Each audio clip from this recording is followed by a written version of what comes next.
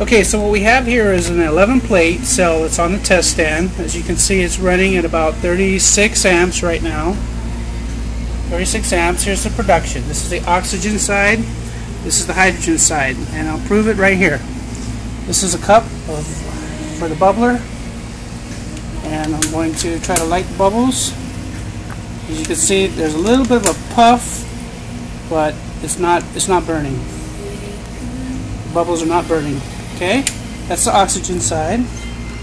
Now we're going to do the hydrogen side, and as you can see, there's poofs, not pops. This is a flame, not a pop like you would see with HHO. This is hydrogen. That's what hydrogen looks like. Can you get it over it?